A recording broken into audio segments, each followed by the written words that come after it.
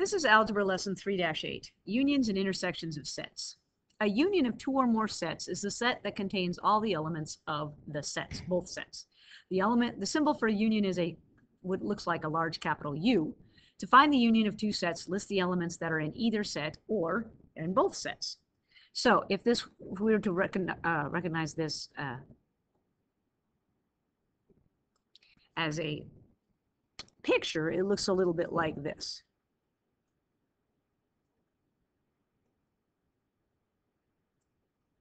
I'm going to move these in the middle here. Make this one slightly bigger.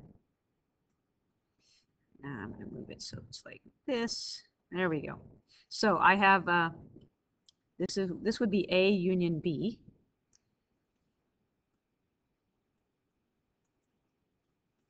Where this is A and this is B. The union would be everything that's in A, everything that's in B, and where they intersect right here is where they both have things in common. That would also be part of the set. So A union B is all of the elements in set A, all of the elements in set B, and all of the elements that both set A and set B share. An intersection is similar to a union, except for an intersection of two or more sets is the set of elements that are common to every set. An element is in the intersection if it belongs to all of the sets. The symbol for intersection looks like an upside down U. So if I was to represent this visually,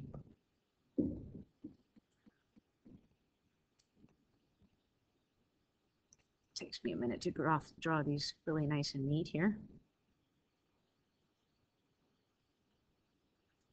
Just slightly bigger. This one's slightly bigger. I want it to overlap like this. There we go. So this would be the union. Okay, this would be set. Let's just let's call this set U. And if this was A here and this is B over here, this shaded region in the middle here would be A union B. A intersection B. So the intersection is only what they have in common. Okay. Disjoint sets are sets that have no elements in common. The intersection of a disjoint set is what we call the empty set. Okay. Visually, that looks like this.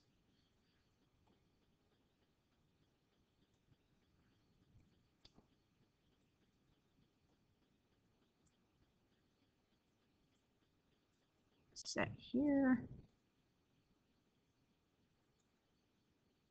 Set here.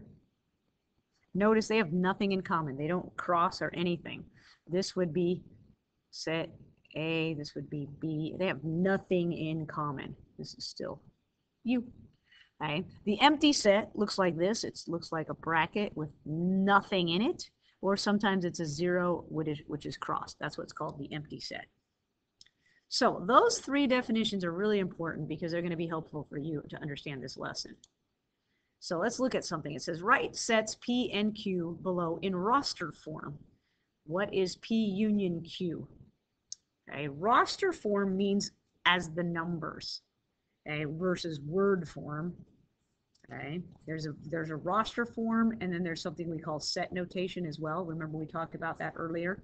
So if we have roster form here, because we're going to work with roster form is to list it all in braces, if you remember, and set builder is to kind of explain it. So in roster form here, P is equal to all values of X, where X is the whole numbers less than 5. That happens to be set builder notation that they wrote it in. So we're going to write it in roster form. Q is all values of Y such that Y is an even natural number less than 5. So if we want P union Q, that means everything that's in P and everything that's in Q. So let's think about what is in P. Let's talk about what is in P. P is the whole numbers less than 5. So our whole numbers less than 5, 0, 1, 2, 3, 4, and 5. Oops, less than 5. Does not include 5, sorry.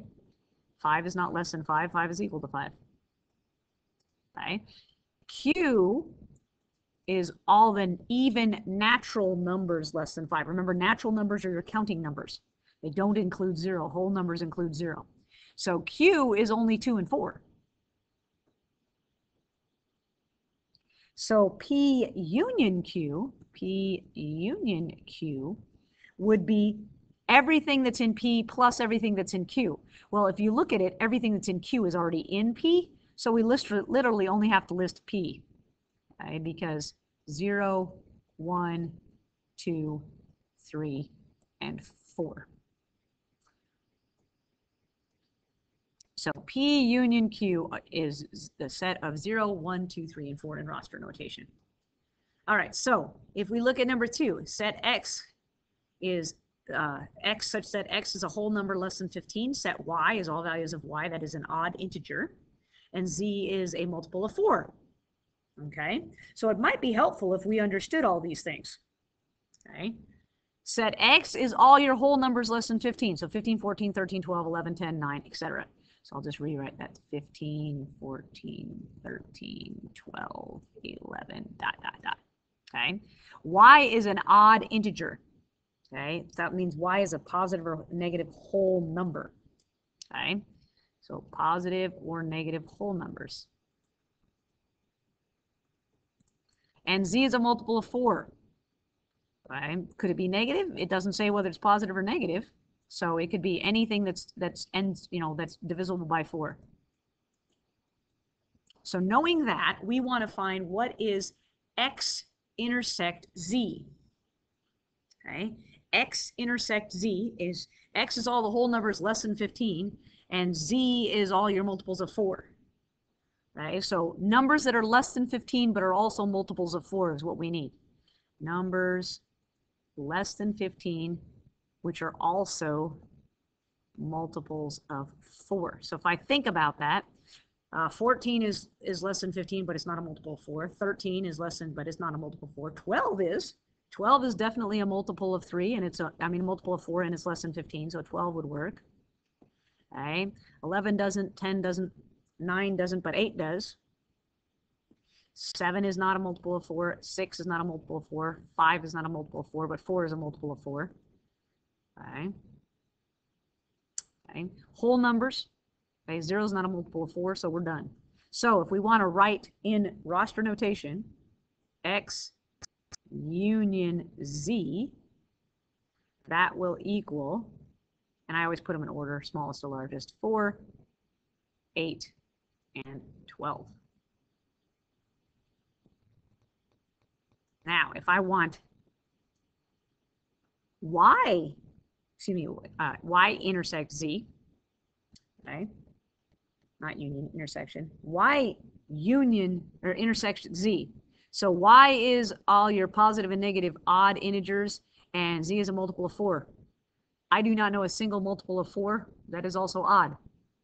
So if I look at Y intersect Z, they have to fit both criteria.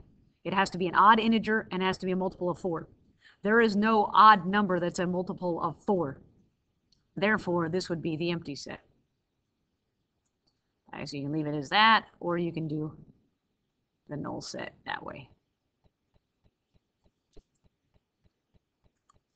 Okay, you can draw Venn diagrams. That's what I drew as pictures for your beginning vocabulary words. Those are called Venn diagrams, to solve problems involving relationships between sets.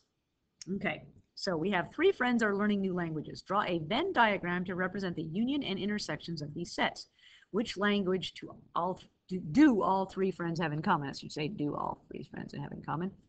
Okay, so Matt is learning Spanish, German, and Italian. Rob is learning Spanish and German, and Jane is learning Russian, Chinese, and Spanish. Okay, so first thing I'm going to do, I'm going to draw a nice big rectangle. I need 3 circles here.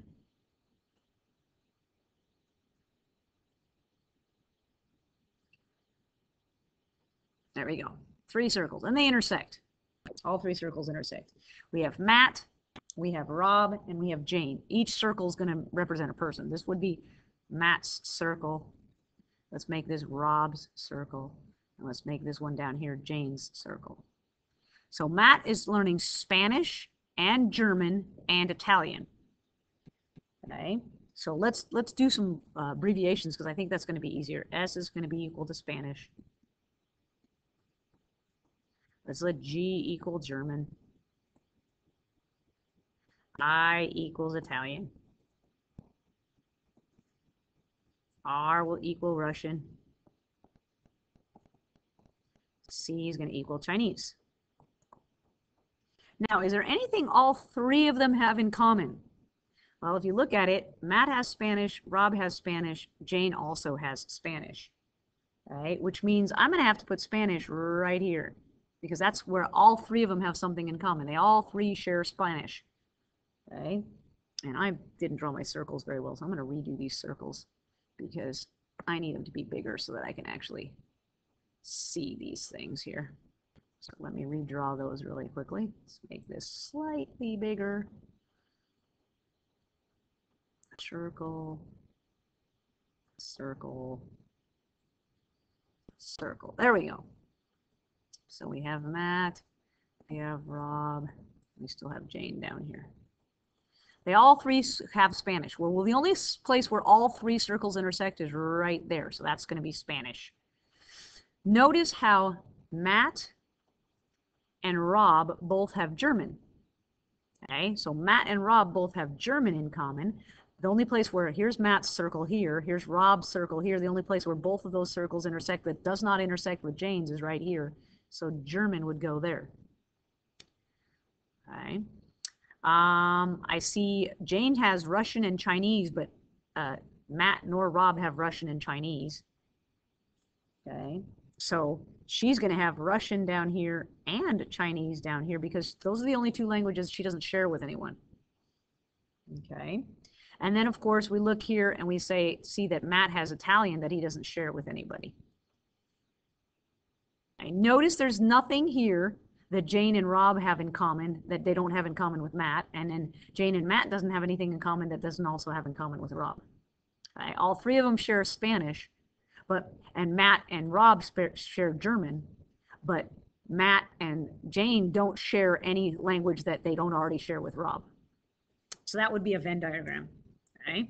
And it says, which language do all three friends have in common? As they obviously have, they all have Spanish in common.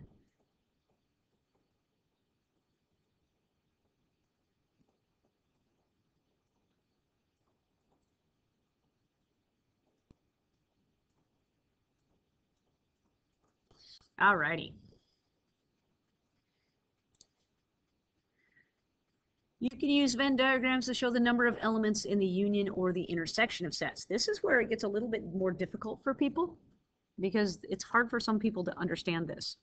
It says of 125 students in the 5th grade, some have music on Tuesday, some have art on Tuesday, and some have both classes on Tuesday.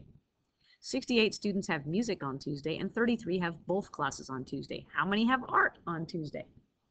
Okay, so let's do this. Let's let X equal music only. Music. Let's let Y equal art. Okay, because I think it's going to be easier than writing the words music and art in my Venn diagram.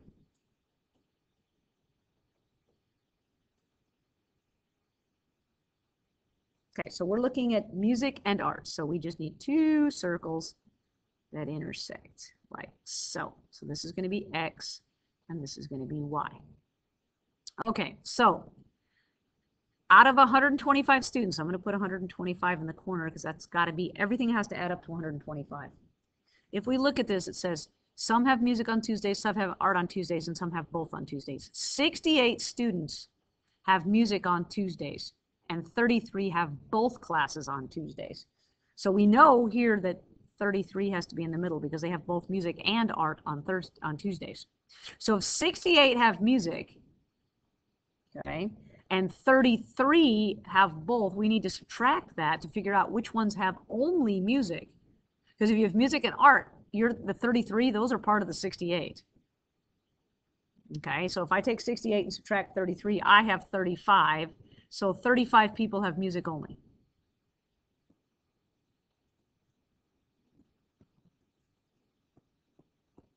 Which means that would go right there. Okay. And if you have 125 students total, and 68 have art and music, so we take 68 away from that, take 125 and subtract 68, you're going to get 57 that have so 57 have art only.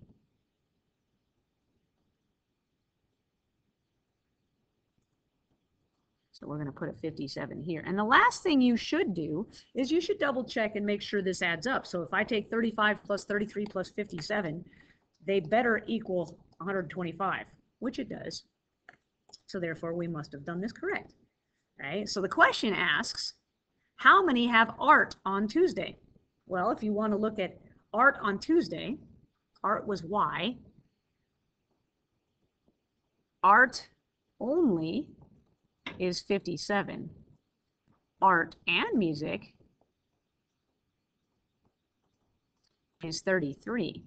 So if you add the two of those together, you have 90 students that have art on Tuesday.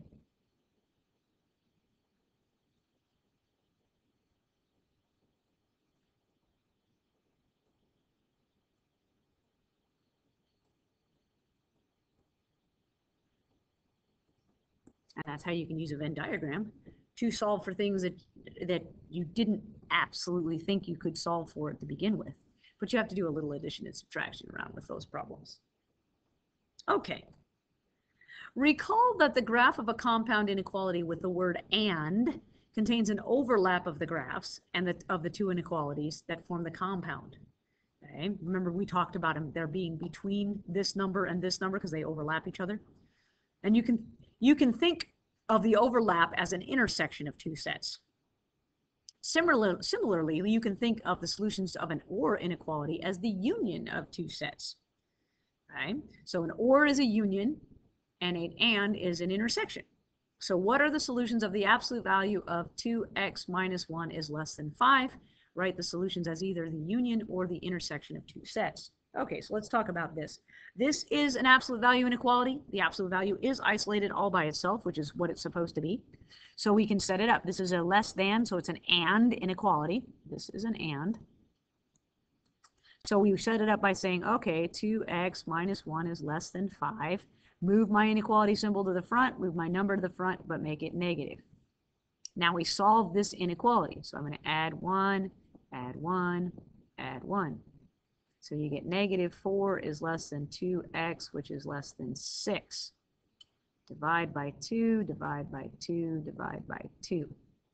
So x is greater than negative 2, but less than 3. So x is literally between negative 2 and 3. Right? Since this is an AND, this is intersection. Right? So this is an intersection. And we are going to write this in set builder notation. So I will have, and I can separate this. I think that might be easier to understand it.